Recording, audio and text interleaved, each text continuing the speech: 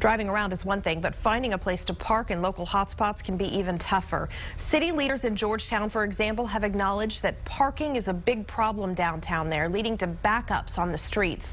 The lack of parking has gone on for years, but it's getting worse as the downtown area grows. But one proposal would team up the city of Georgetown and Williamson County. They would demolish these warehouses on county-owned land and turn that land into a parking lot. The county originally bought the land for a jail extension that never happened.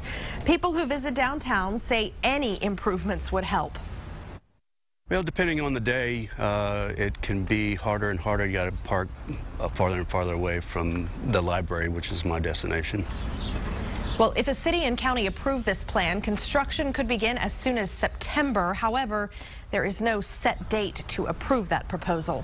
For some background, parking problems in Georgetown have gone back for years. In 2011, we told you about the structural problems at the 8-year-old parking garage near the Williamson County Justice Complex. Beams started cracking there, suggesting it couldn't hold the weight of any of the cars. That meant 405 spaces downtown could no longer be used. The garage has remained closed since then as crews repair it. They plan to reopen by the end of the summer.